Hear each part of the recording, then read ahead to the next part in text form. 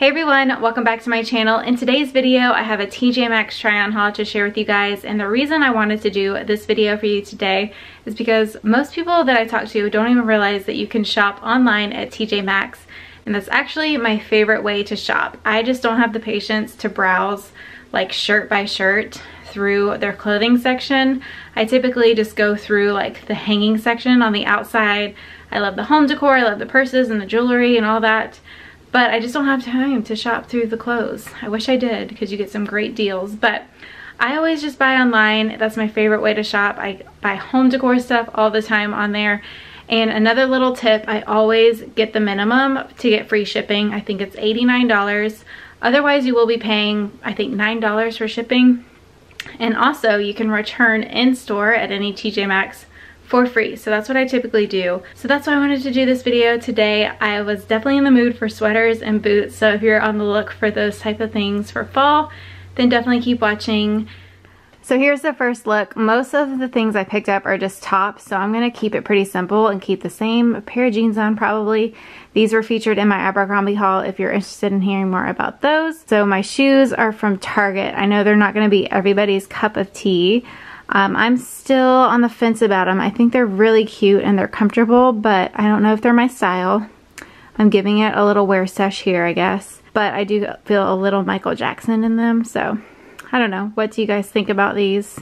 Let me know in the comments below. This was the first thing I put on. I could not believe that this thing is $100 regular price. I would never spend that much, but it feels like something you would definitely get and see at Nordstrom. I love like the layered look. I do wish this was not as sheer as it is. I think it'd be really cute like if it was a different material on the bottom liner. Almost like, where's this one? This one from the Loft I shared in my Loft haul. I really like how the bottom is on this one. I really like the color. It's like a peachy tan creamy color, and then I like that it's longer in the back. I'm wearing a medium here, and I think I would just stick with the medium. I wouldn't want to chance it being like snug. I think that would look really silly.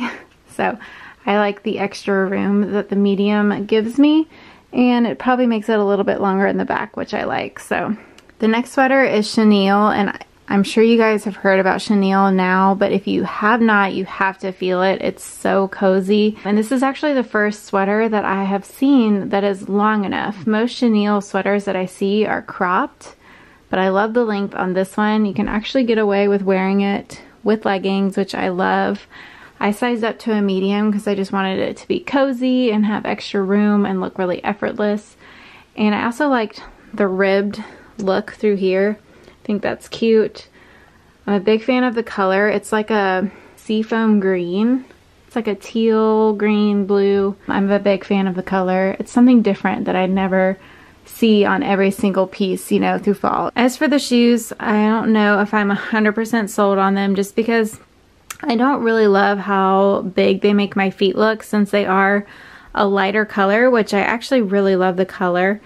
But they have a really low heel, and I think that with the light color just make my feet look really long and big. I don't know. What do you guys think? These are from Dolce Vita, which is one of my favorite shoe brands. And they're very comfortable. You just slip them on because this side is stretchy, which is nice. Okay, so I think they look a little strange from the front, but I like them from the side. So, I don't know. What do you guys think? This ruffle poncho is really cute. I just threw it over a basic long sleeve white tee from Old Navy, and I like the color combo. You can definitely see and play up the ruffles. I do wish there was a little ruffle over here or something. This side just seems to be a little boring compared to the fun ruffles over here. Just has a little hole here. You put that over so it doesn't have little arm sleeves. It's like a cape. But I think the ruffles are cute. And then these boots basically match perfectly. These are from Madden Girl. These look just like some boots I was eyeing from Mark Fisher. They're not the same color of the one that I was wanting, but they're like the exact same design. So I picked these up. I like them.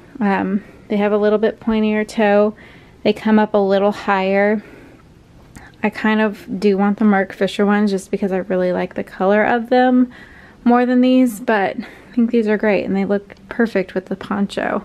And they do also have a zipper, which makes getting in and out really easy. For the price, I think this is a great buy. The boot is, I think, just, it feels just like plastic. One thing I want to point out on my pair, just on this one, this looks a little, you know, obviously cheap. You get what you pay for. This side doesn't have that though, so I don't know if maybe you'll just get lucky with a pair that you order. It's on the inside, so you wouldn't even see it, so it's not going to bother me, but just wanted to show you guys up close. Next is a sweater from Vince Camuto, and I cannot believe it was $119, and I would never spend that much on one sweater.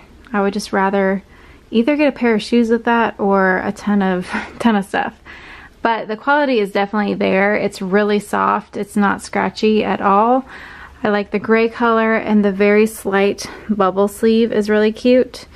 I tied it just because the skirt, it needed to show a little bit more, and I will link my video on Instagram how I do this without stretching and ruining your sweaters and tops if you're wondering how to do it. The skirt is from H&M. I featured it in my H&M try-on haul. I just love the pink and the corduroy. It looks really cute for fall. And then a couple things on these shoes. I think I'm going to try to wear them around the house a little bit to see if they start giving a little more. But the buckle around my ankle feels a little restrictive when I go to walk, just because it's tighter around there. I think you can adjust them, but I don't think it's really going to help. I would love if it really opened up a little bit more. But I think they're cute for the price. They give you that designer look for definitely a lot less, which is what TJ Maxx is all about.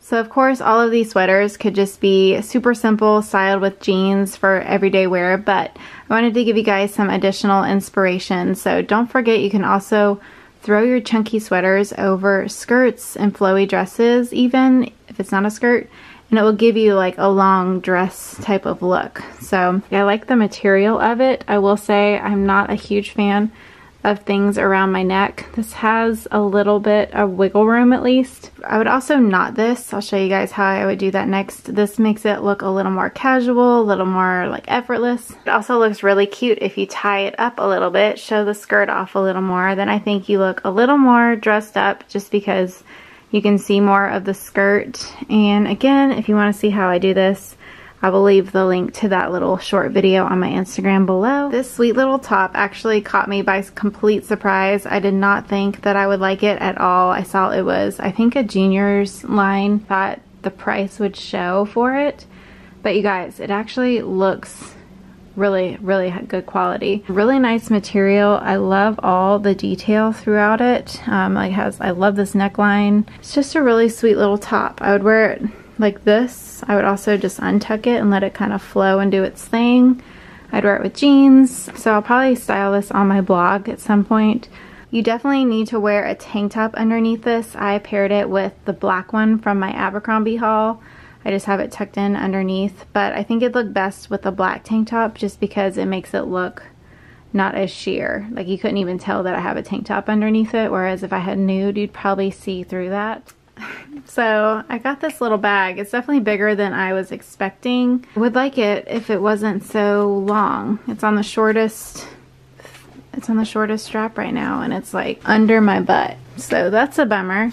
I do like the tassels. It reminds me of one that is from Nordstrom. I also don't love like how you get in it, because you can't just open this flap.